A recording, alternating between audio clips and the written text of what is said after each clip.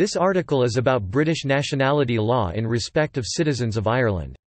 The latter is referred to in British nationality law as the Republic of Ireland, and was previously referred to as ERA between 1937 and 1949 and as the Irish Free State between 1922 and 1937. This article does not discuss Irish nationality law.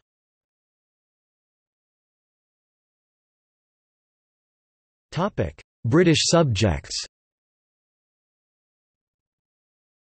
When the Irish Free State left the United Kingdom of Great Britain and Ireland in 1922, the existing status of British subject was, from the point of view of British nationality law, left unaffected. Broadly speaking, this was because, as a dominion within the British Commonwealth, the Irish Free State continued to form part of His Majesty's dominions. This British theory of British subject nationality was not fully shared by the Irish government, and as early as the 1920s was discussed in Ireland in the following terms. The meaning of citizenship in the Constitution of the Irish Free State, which was approved by the British government, is defined only to the extent of saying that the citizen shall, within the limits of the jurisdiction of the Irish Free State, enjoy the privileges and be subject to the obligations of such citizenship. There appears to be here a suggestion that the status of citizen of the Irish Free State carries no privileges or obligations outside the jurisdiction of the Irish Free State, that the Irish Free State citizen when he goes to France has no privileges or obligations as such. This may not have been intended at all. On the other hand, it may have been deliberately inserted in pursuance of a British theory that the citizen of any dominion, once he gets outside his dominion, must rely for support on his imperial status as a British subject.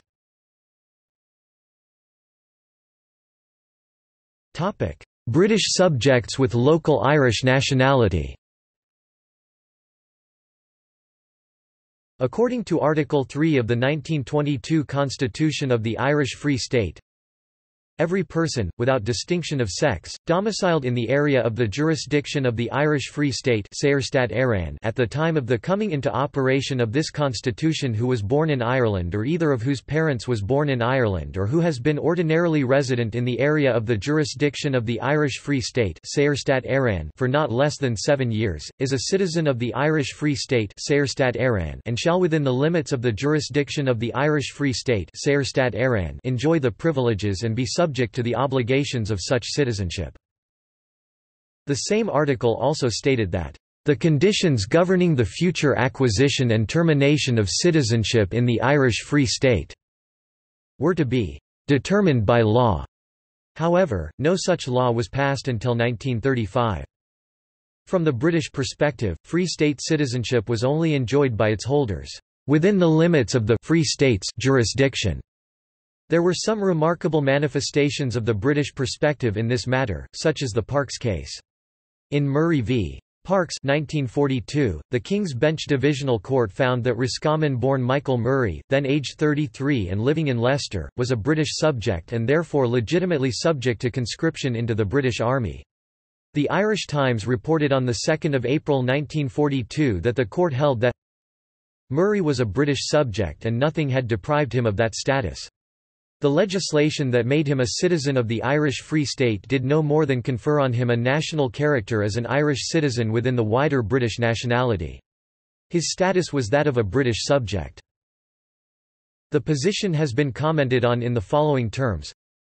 Thus, the Constitution reflected the twin intentions of the treaty which, on the one hand, stipulated that the privileges and obligations of Irish citizenship were to be within the limits of the jurisdiction of the Irish Free State, reflecting the existence of Northern Ireland and partition, and, on the other, linked them to an external power through the oath of allegiance to the British Crown and common citizenship of the Commonwealth.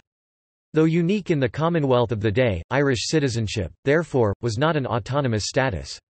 It was not until the 1930s that an Irish citizenship for international purposes was established, independently of a treaty and constitution enacted as British statutes.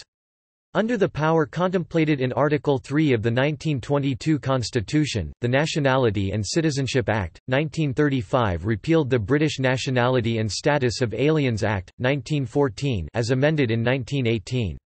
It specified that, under Irish law, Irish citizens or nationals were those born in the territory of the whole island of Ireland or those who chose to activate an inherent right to the status derived from either parent, resident or not, who had been born on the island.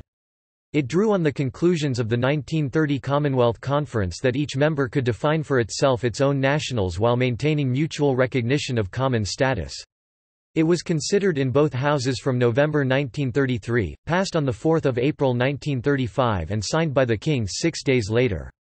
Following its enactment, and with mutuality and reciprocity in mind, Ireland introduced its own Aliens Act under which anyone who was not a citizen of Saoirstát Éireann was an alien. This made the British as alien as any other nationality. But an exemption order SR+0. Number 80 of 1935 excluded them and the peoples of the Commonwealth from the application of the Aliens Act and, hence, permitted the continuation of their free movement into Ireland. The UK, because of the common citizenship of the Commonwealth, had not amended its Nationality and Status of Aliens Act 1914 amended 1918, which specified that persons born in what was then the United Kingdom of Great Britain and Ireland, as well as the Commonwealth, were British subjects.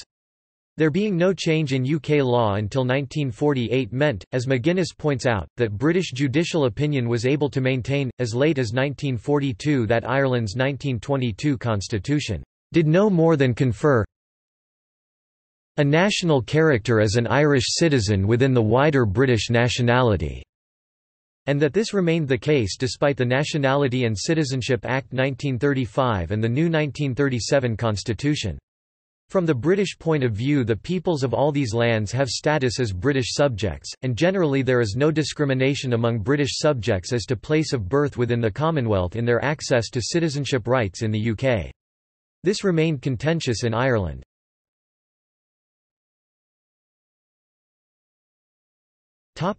Passport issue. The Free State government did not consider that the status of British subject was an appropriate description for its citizens. This caused difficulties between the British and Irish governments over the wording of Free State passports, which used the description, "citizen of the Irish Free State and of the British Commonwealth of Nations."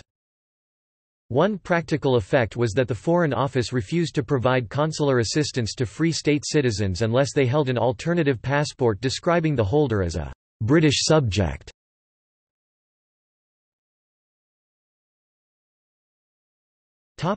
Other developments in 1935 to 1949. In 1933 the Fianna Fáil party, led by Eamon de Valera, won the Irish general election, and began to put forward a series of reforms intended to more strongly assert Irish independence, including the Irish Nationality and Citizenship Act 1935, which received the royal assent on 10 April 1935. This was the first example of a Commonwealth member country passing legislation to create its own citizenship distinct from the status of British subject, and it expressly repealed S. 33 both the British nationality legislation and common law carried over at independence. When the Free State was reconstituted as Ireland in 1937, following the enactment of the Constitution of Ireland, Bunreacht na hÉireann, domestic Irish nationality law was left unchanged. References in UK laws to the Free State were soon replaced with «Éire», an approximation of the Irish language name for Ireland, Ire. British nationality law continued to recognise citizens of Ireland, Ire, as holding the status of British subjects until the British Nationality Act 1948 came into force on 1 January 1949.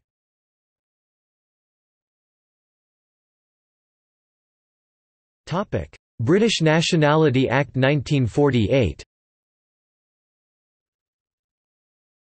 Following Canada's enactment of the Canadian Citizenship Act 1946 in force from 1 January 1947, the Commonwealth Prime Ministers' Conference agreed that every member state, except Ireland which declined to participate at the conference, would enact its own citizenship law while retaining the common status of British subject. The British Parliament passed the British Nationality Act 1948, which created the status of citizen of the United Kingdom and colonies. Because of Ireland's impending departure from the Commonwealth on 18 April 1949, special provision was made for the retention by certain Irish citizens of the status of British subject without being citizens of a Commonwealth member state. As a result, Irish citizens of ERA lost British subject status automatically on 1 January 1949 if they did not acquire citizenship of the UK and colonies or that of another Commonwealth country, notwithstanding that Ireland did not cease to be one of His Majesty's dominions until 18 April 1949. However, Section 2 of the Act allowed certain Irish citizens who were British subjects before 1949 to apply at any time to the Secretary of State to remain British subjects. Applications had to be based on previous Crown service under His Majesty's government, possession of a British passport, or associations by way of descent, residence or otherwise with the United Kingdom or any Crown colony, protectorate, British mandated territory or British Trust territory. No provision was made for the retention of British nationality by Irish citizens born in the Republic of Ireland after 1948. British subject status, as distinct from citizenship of the UK and colonies, was not transmissible by descent. For the purpose of the 1948 Act, the United Kingdom of Great Britain and Northern Ireland was defined on its post-1922 borders. Hence, birth in the Republic of Ireland before 1922 was not sufficient in itself to confer citizenship of the UK and colonies. Persons born in the Republic of Ireland before 1949 became citizens of the United Kingdom and colonies by descent in British law on 1 January 1949 if they had a father born in the United Kingdom or a place that was a colony at that date, provided father was married to the person's mother. In common with those from the Commonwealth, Irish citizens resident in the United Kingdom, whether they held British subject status or not, were entitled to apply for registration as a citizen of the United Kingdom and colonies after 1 year's residence, by the 1970s increased to 5 years.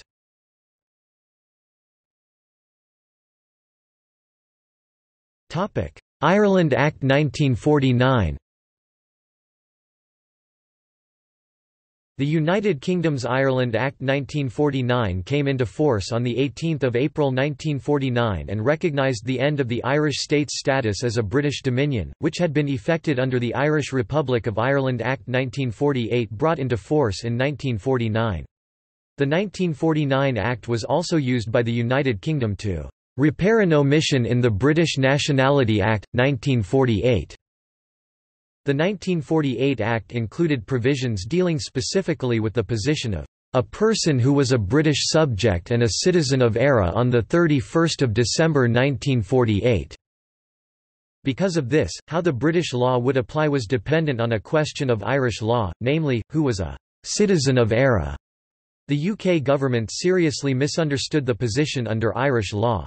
The UK Secretary of State for Home Affairs explained that Hen British Nationality Act was passed. The United Kingdom did not know that a person who was born in Southern Ireland of a Southern Irish father and on 6 December 1922, was domiciled in Northern Ireland was regarded as a citizen of ERA under ERA law. They therefore considered that such a person became a United Kingdom citizen on 1 January 1949 in accordance with the British Nationality Act. The impact of this was that many people in Northern Ireland were in theory deprived of a British citizenship status they would otherwise have enjoyed but for Irish law. This was an unintended consequence of the British Nationality Act. The Secretary of State also explained the background to the mistake. He reported that under Irish law the question of who was a citizen of ERA was in part dependent on whether a person was domiciled in the Irish Free State on 6 December 1922. In this regard he noted, "The important date to bear in mind there is 6 December 1922, for that was the date the Irish Free State was constituted, and as constituted on 6 December 1922, it consisted of the 32 counties with the 6 counties which now form Northern Ireland having the right to vote themselves out."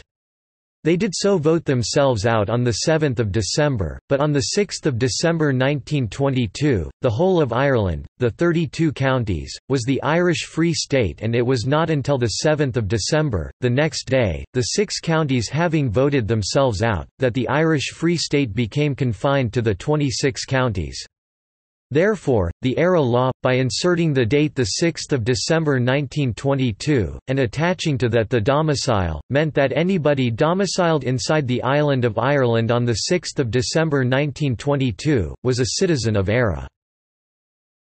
The amendment made to the British Nationality Act under the Ireland Act was intended to make it clear, in summary, that regardless of the position under Irish law, the affected persons domiciled in Northern Ireland on 6 December 1949 would not be deprived of a British citizenship status they would otherwise have enjoyed but for Irish law.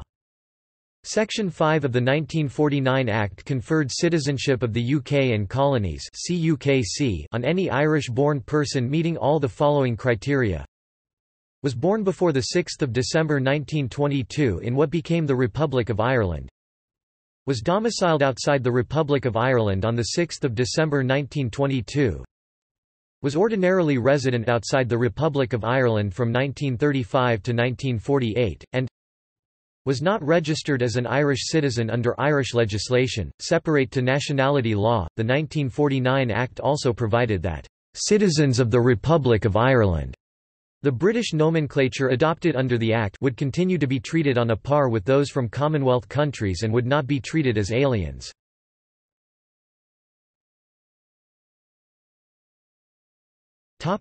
British Nationality Act 1981.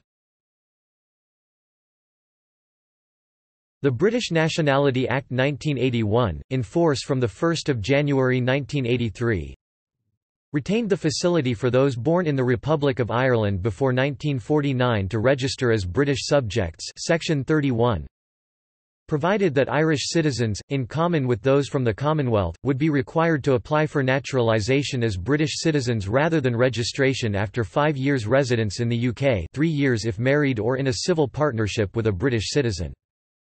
British subjects retained the right to apply for registration as a British citizen after 5 years' residence in the UK.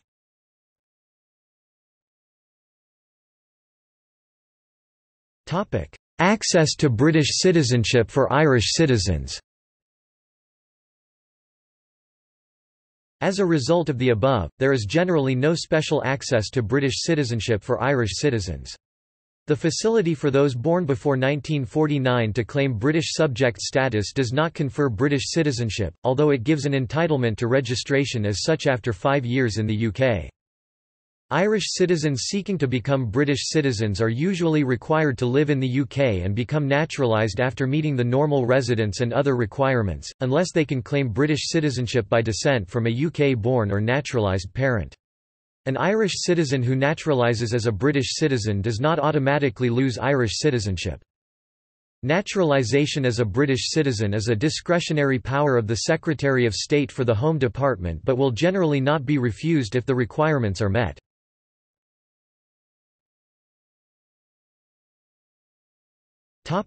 British subject passports.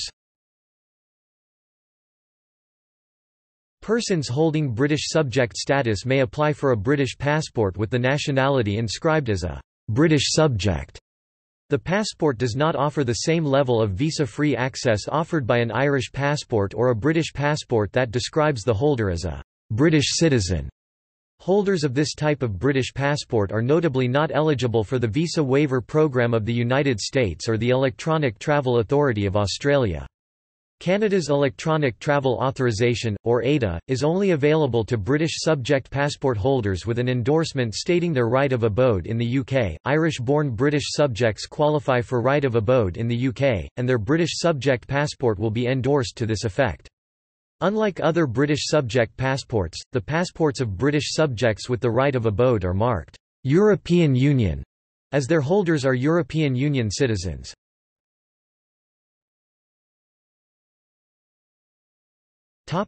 Statistics. The July 1980 White Paper titled British Nationality Law – Outline of Proposed Legislation, upon which the British Nationality Act 1981 is largely based, stated that 140,000 persons from the Republic of Ireland had made claims to retain British subject status since 1949. More claims, albeit at a slower rate, have been lodged since 1980.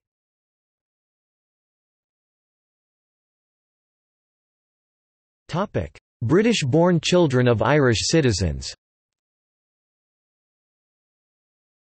Before 1983, anyone born in the UK other than the child of a diplomat was automatically British by birth. From 1 January 1983 an additional requirement was put in place that one parent must be a British citizen or settled in the United Kingdom. Irish citizens are automatically deemed to be settled in the United Kingdom. Since 2 October 2000, this is a more favourable status than that given to citizens of other EU and EEA member states. This special status comes from Section 1(3) of the Immigration Act 1971, the legislative basis for the Common Travel Area. It is not publicised by the Home Office, but reference can be found in the Home Office Nationality Instructions, EEA and Swiss Citizens PDF.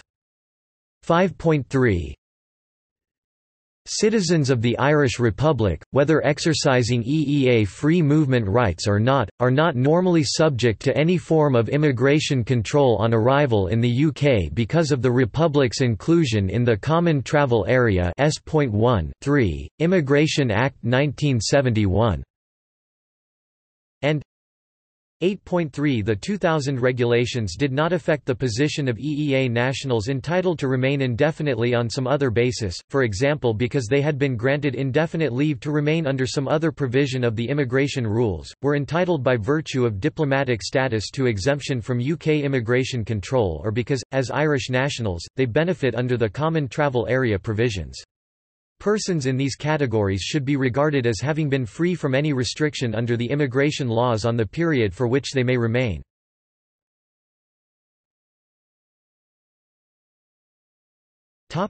See also: British nationality law, History of British nationality law, British subject, Irish nationality law. Notes